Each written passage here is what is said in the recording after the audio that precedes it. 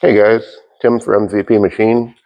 The topic of today's video is going to be coolant and carbide, and basically why I don't use coolant when milling with carbide tools. Now this is going to apply specifically to steel, anything from mild steel up to tool steels that are 45 Rockwell. I never use coolant, and what you see in front of you here is two 1/2-inch end mills. The one on the left is a aluminum titanium nitride coated end mill, and this is also a variable helix or variable flute geometry end mill, and that variable flute geometry basically helps keep the end mill from chattering. Basically each flute is a slightly different geometry so that you're not going in with the same flute at the same geometry. So as one hits, the next one will be slightly different, and it helps eliminate chatter. And the one we have on the right here, the coating is TiAlN, or titanium aluminum nitride. And it's a similar coating. The one on the right was actually developed in the late 1980s, and the aluminum titanium nitride was developed in the early 1990s. And they both are designed basically to both withstand a high amount of heat. One on the left, 1250 degrees Fahrenheit. One on the right, right around 1000 degrees Fahrenheit.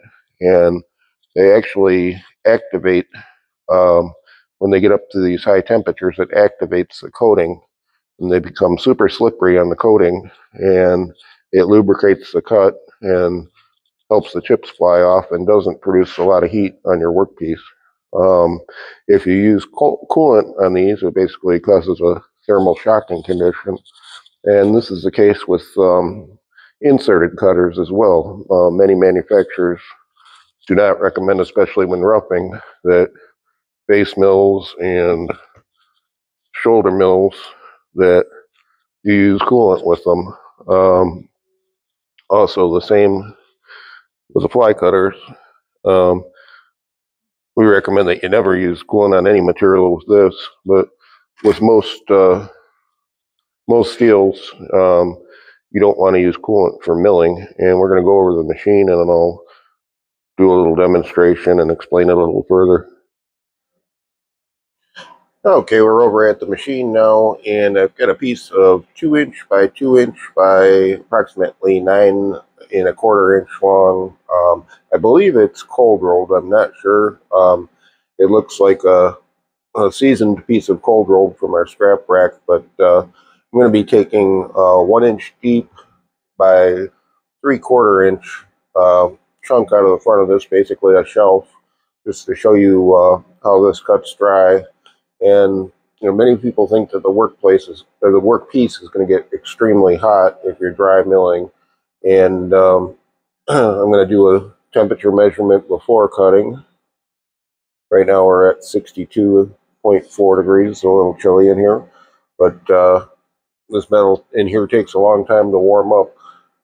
And I'm going to be running it at 6,600 RPMs. We're going to take the full depth of cut, and we're going to be doing kind of a conservative cut, 25 thou passes, and we'll look at the chip and see what the chip comes out looking like, and that kind of tells you whether you're doing it right or not. So here we go. First pass is going to be just a dry run.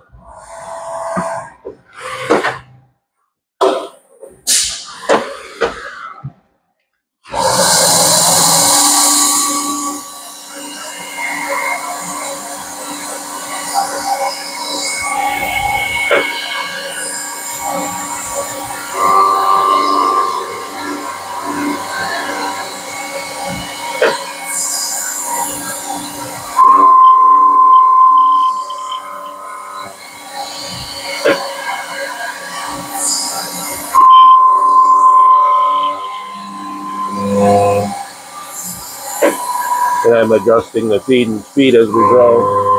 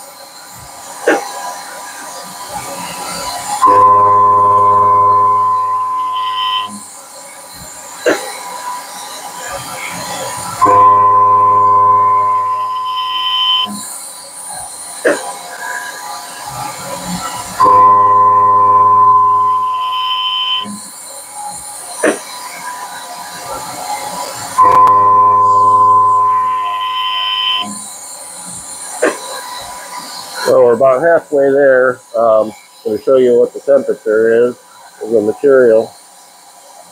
We're at about, at the warmest point, about 120 degrees or so. So it's not getting hot enough to really do anything to change the material.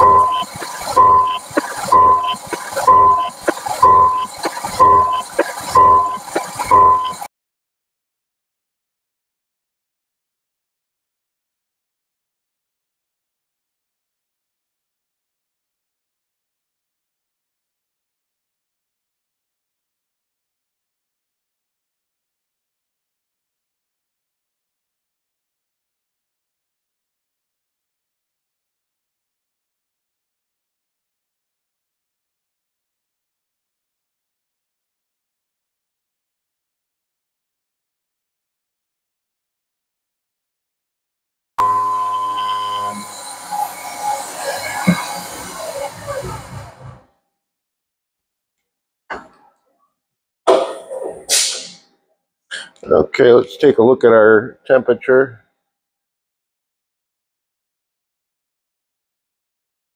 And you can see as it goes back, it's pretty much a few degrees warmer than when we started.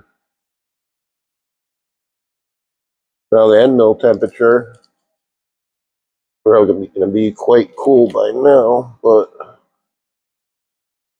see if I can hit it.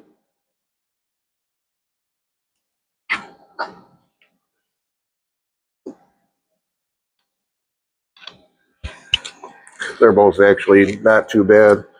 Now that the chips, this is basically where the heat went. It was in the chips. They're slightly yellowed, and when you see them like that, it means you can be a little more aggressive. You can actually go higher RPMs.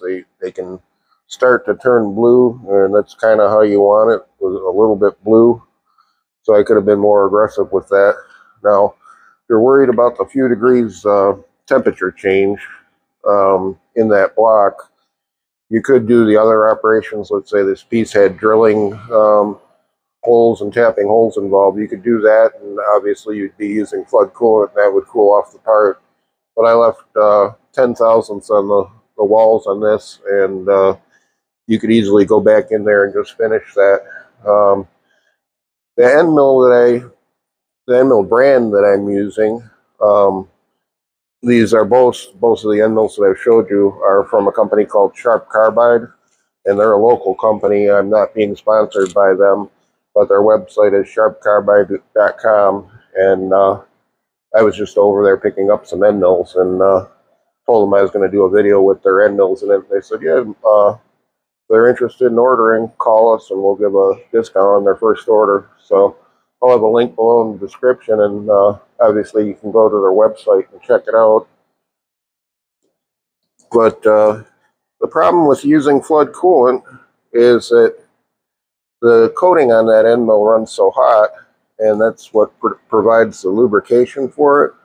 So every time that tool goes down and makes contact with the part, it heats up again. And if you had flood coolant on that end mill as it was cutting, it would experience thermal shock every time it hit the part, and then it would rapidly cool the end mill as it's traversing back across the part to take the next cut.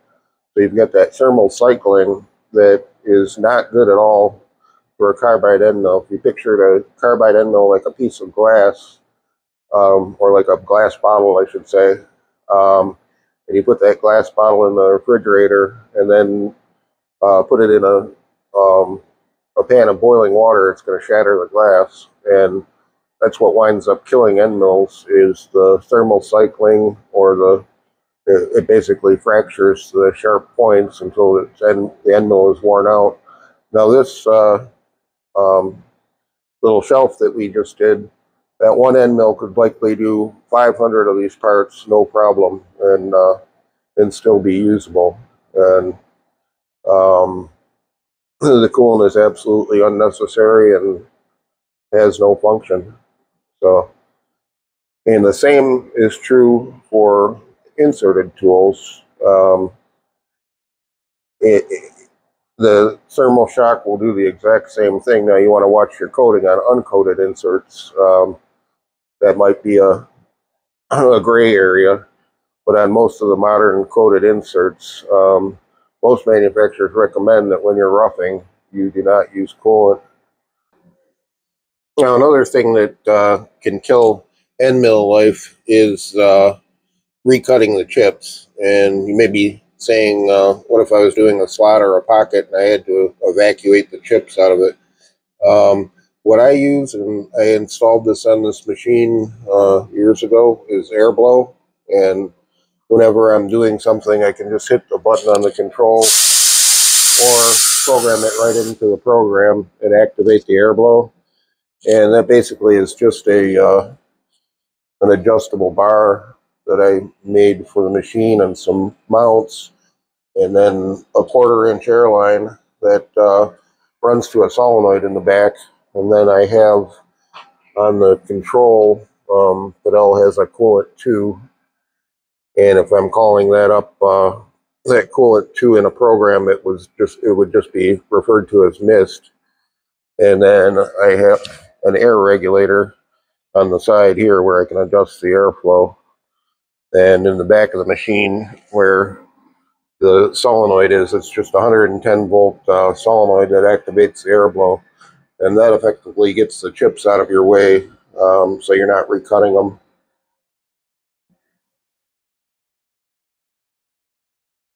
And this is what that solenoid looks like. And that basically just goes, it's wired into the 110 volt outlet that's activated on the back that would be normally for a coolant pump. There's two of them. One is connected to the coolant pump, and that's coolant 1. And then coolant 2 just activates this air blow. So that'll pretty much do it for this video. I think I've covered everything on that topic that I wanted to, but if you guys have any questions, or I always enjoy seeing your comments, leave some comments down below. And thanks again for watching. I'm going to have some pictures here that'll pretty much back up my my theories on dry milling, and we'll see you in the next video. Thanks for watching.